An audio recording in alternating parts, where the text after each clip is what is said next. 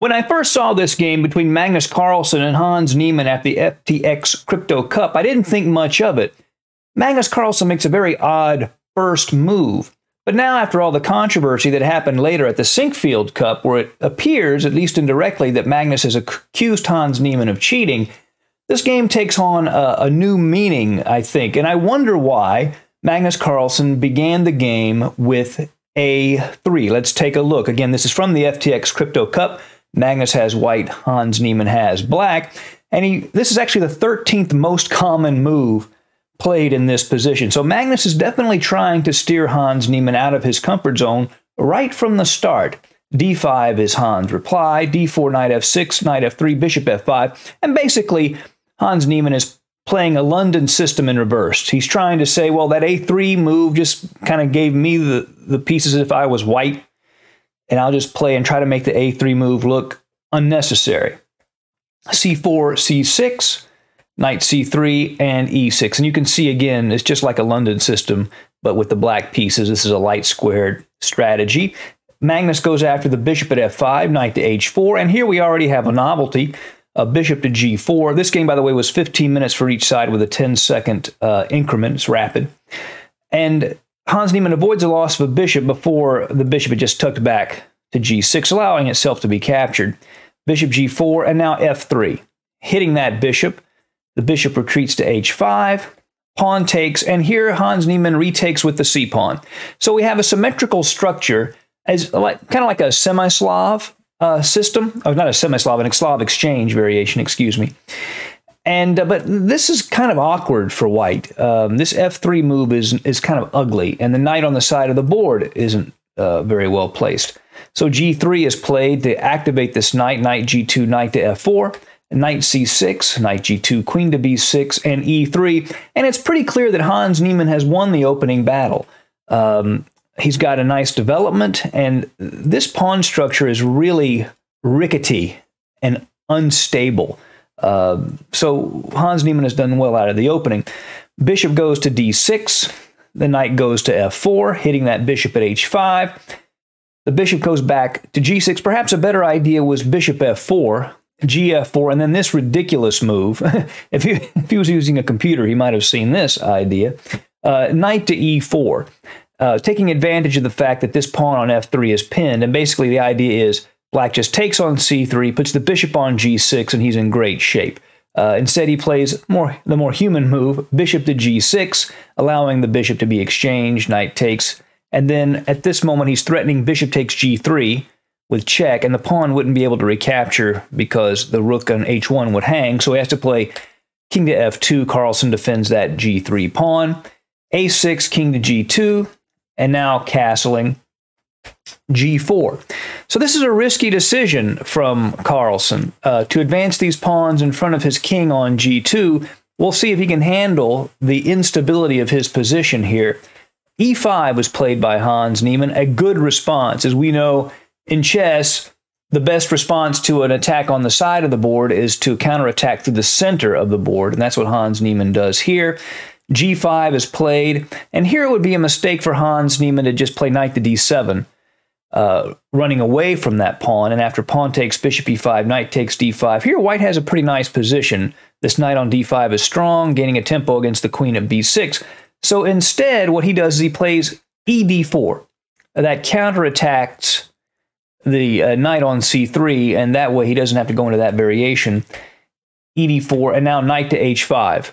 And he's putting a lot of pressure on this vulnerable, weak F4 square. This would be a great place to settle a knight. If he could exchange off these dark square bishops, put a knight on F4, Magnus can be in big trouble.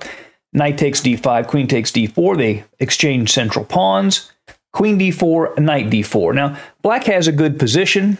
He's threatening to get rid of white's two bishops. That's the one thing white has going for him, are the two bishops. But he's threatening knight to B3, which would eliminate the bishop at C1. And black has a safer king, and he's in good shape here. A rook to B1 takes away the threat of knight to B3. Now rook F to D8, creating X-ray pressure against the knight on D5. Bishop to D3, so the bishop can play to E4 and defend that knight if need be. Now rook A to C8. Now there was a little bit better idea here. from Hans Niemann. He could have played bishop to e5, and what that does is it reveals the rook's attack on the knight. And if bishop to e4, Hans Niemann could play knight to e2. And the idea is he's threatening to take with the rook, and then after the bishop recaptures, play the knight to f4 and fork the king and the bishop. Basically the idea. So that bishop to e5 would have probably been a little bit stronger. He plays rook a to c8, rook to d1, knight to e6. And here Hans Niemann would like to play rook to c5, attack the knight, and then double up on that c file. Bishop to e4, king to f8, bishop to d2. So he can come into a5, irritate this rook on d8. And you can see Carlsen is beginning to get some stability in the position. The queens are off the board. He's developed. He still has the two bishops. So he seems to be slowly outplaying Hans Niemann after a bad opening. Knight h to f4 check, knight f4 check, and king to f1. And Magnus has survived the early pressure, and now he uses the two bishops to fight back. b6 is played. Obviously, he's threatening to take on b7. But after b6 is played, then bishop to b7. Just a double attack on the rook at c8, the pawn at a6, rook to b8, bishop takes a6. So now he's got some material for the two bishops that he had. So he's beginning to do even better. Knight to e6, bishop to c4, knight goes to d4, threatening the pawn at f3, but also the pawn at h2 is threatened. In fact, in this position, bishop takes h2 immediately was probably the better idea. Then I do king to g2, defends both pawns. Rook b to c8, bishop to a6, again irritating the rook, rook to c7, and now bishop to c3, hitting the knight. The knight goes back to e6, attacking the g5 pawn. Now here Magnus plays a4, perhaps h4, defending the pawn was the better choice. And in this position, after a4, Hans Niemann probably should have gone ahead and grabbed that pawn. And after, say, rook to d2, you just play the knight back to e6, and you're fine. Instead, he plays the king to e7, now h4. Magnus doesn't give him a second chance to take that g5 pawn. Knight to f4 check. Rook to h8, hitting the h4 pawn was another good idea. Knight to f4 check, king to f2, knight e6, bishop to b5. And this bishop pair is very nice. They are really beginning to show their power. Rook to h8 hits the pawn, rook to h1 defends it, bishop to c5 check, king to g3. And now we have a period of maneuvering and some checking. Knight to f4, kind of dancing around a little bit with the time control. Rook b to e1 pins the knight on e6, and that means that Magnus is threatening to take on g7. The knight could not recapture because it is pinned. Bishop to d6 check, king g2, and now f6. So Hans Niemann has dealt with the threat to the g7 pawn, but now this knight on e6 no longer has a defender, and it is pinned, so it's tactically vulnerable. Carlsen plays rook to e4 with the idea of playing rook h to e1, doubling up and winning the knight at e6. Hans Niemann plays f5, hitting the rook. Now the rook goes to c4, trading itself off. Knight to f4 check, king to f2. And here Hans Niemann probably should have taken on c4. And in this position, he can keep fighting a little bit. But instead, he plays the bishop to c5 with check. And in this position, Carlsen plays a really beautiful move. You see his idea? That's right, he plays rook takes c5 check. And if Hans Niemann takes with the pawn, trying to keep the exchange, then after bishop to g7, these bishops completely control the board. So that even though, you know, he's got a little material for the rook, white is totally winning this position. In fact, this is like +4 to a computer. So Hans Niemann does not do that. Instead, he takes with the rook, but that allows, of course, Magnus to regain the exchange by pinning the rook. Knight to e6, bishop c5 check, knight takes c5. And he doesn't have the two bishops anymore, but he's simplified the endgame. And now this pawn majority on the queen side will be very hard to stop.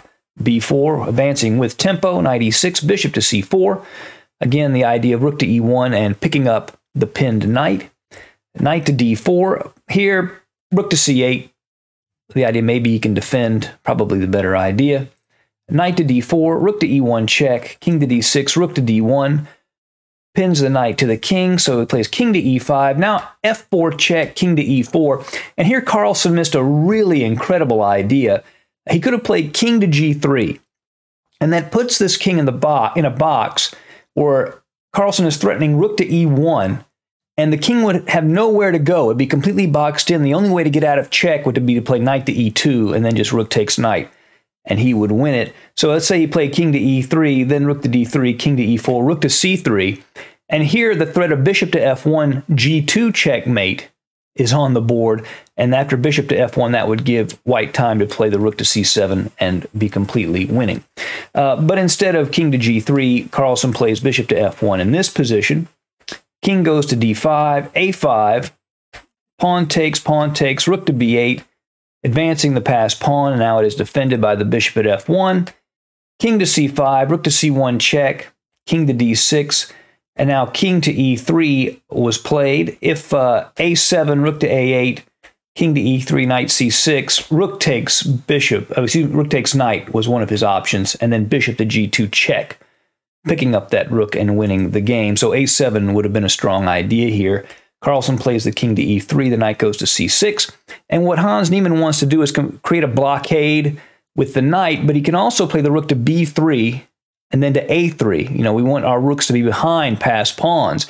So to prevent that from happening, Magnus plays the rook to c3, controlling this b3 square. The knight goes to a7. Now bishop to c4. Carlsen is threatening bishop to f7 and grabbing the g6 pawn. So rook to e8 check, king f3, and rook to e7. That helps hold the blockade on a7 and keeps the bishop out of f7.